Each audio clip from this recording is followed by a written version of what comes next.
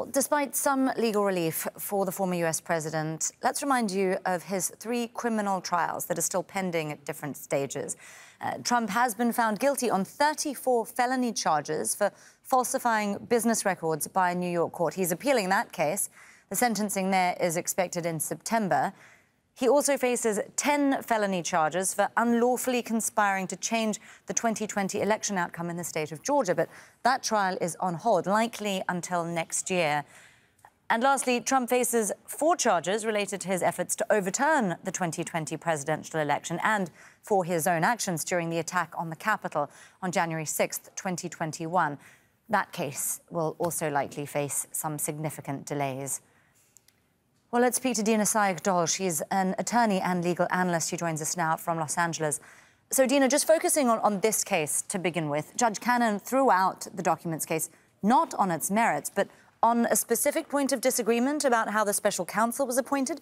What does that actually mean for the charges that Trump faces in this case? They haven't necessarily entirely gone away, right?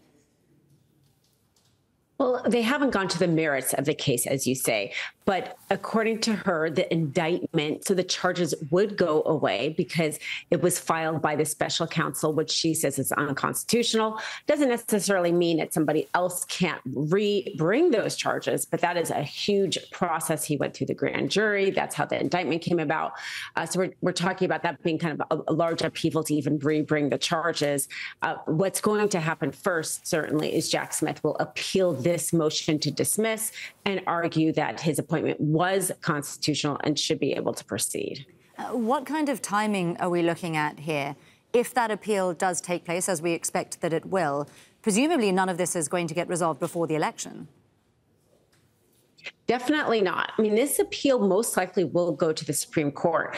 We saw Supreme Court Justice Clarence Thomas just in that opinion about whether or not President Trump got absolute immunity with his January 6th case, say in his concurring opinion that he thought the appointment of a special prosecutor, Jack Smith, was unconstitutional. Certainly, this led the way to Judge Cannon's dismissal. I think she saw that as support for her argument.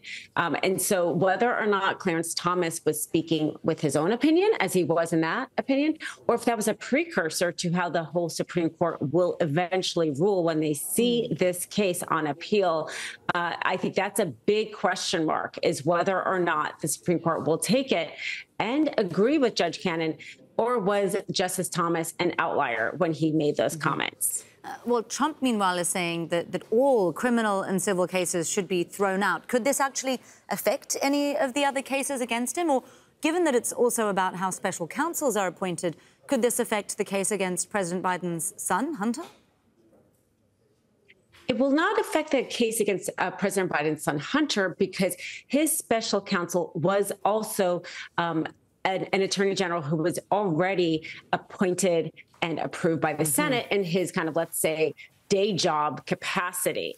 That's the difference here, is Jack Smith wasn't already an appointed and approved attorney within the attorney office. He was brought in from the outside. So it will not affect Hunter Biden's case the same way as it will affect Donald Trump's case. If the Supreme Court were to, and I think it would have to be the Supreme Court who would rule this, but if the Supreme Court ruled that, yes, Jack Smith's appointment is unconstitutional, it would certainly affect the January 6th case because he was the one that brought the indictment there in D.C. It will not affect the Georgia case because special counsel has no role in the Georgia case. That is the DA prosecutor, Fani Willis, is the one who's going forward with that Georgia case. Let me ask you about some speculation that's been going around, because Judge Cannon, who made this ruling on the documents case, she was put on the bench by Trump.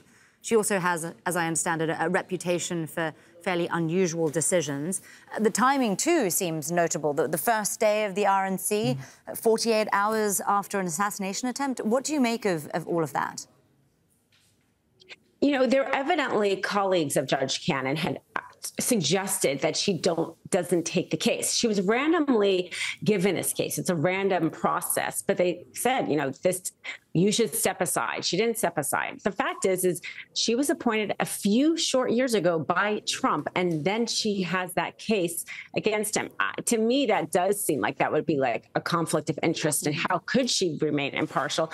And the fact is, a lot of her decisions people have been questioning. She's taken under advisement issues that didn't seem to have any kind of legal plausibility. And to your point about the timing, this issue of Jack Smith was raised way back in February. So for it to come out the day of the RNC, definitely good timing for Trump. And because he appointed her not that long ago, it's really hard not to see all of her actions in some sort of lens of whether or not she's indeed favoring the former president. And Dina, just lastly, before I let you go, I wonder if you can perhaps contextualize her decision for our viewers, because the appointment of special counsels has essentially been done in this manner for nearly the last 30 years. So this is quite as someone else phrased earlier on our news hour, a fringe decision? Well, it's interesting because, to your point, we have been acting as if in a country that the attorney general can appoint a special counsel, and that's normal. It's even to the fact that this absolute immunity decision allowed the case to go back down the court to Jack Smith in D.C. So we've been acting as if the attorney general can appoint special counsel. What Judge Cannon is saying is that the powers of appointment under the Constitution can only be done through an act of Congress. And it is true that the congressional act that specifically laid out the power of appointment that was put in place after Nixon then expired in 1999. And since 1999, the attorney general has been appointing special counsels under their regulatory power, which is also given by Congress, but maybe is not as let's say, explicit in the delegation of the power. And that's what she's latching onto, is that since that congressional act expired in 1999, the regulatory power that the attorney general is using is not proper. But this is the first time a judge has said that, and we have been practicing as if that regulatory power is constitutional. So her opinion is an outlier, and if we were in a different circumstance with different Supreme Court justices, I would say that motion to dismiss would be overturned. But because of what Clarence Thomas in the Supreme Court said in his concurring opinion about his belief of the special counsel, we don't know how many other justices agreed with him, and it's possible they might decide that the regulatory actions that the attorney general has been acting as if they had power wasn't enough. Dina Saig-Doll there, an attorney and legal analyst, breaking that all down for us from Los Angeles. Thank you so much for your expertise and insights with us here on Al Jazeera, Dina. Thank you for having me.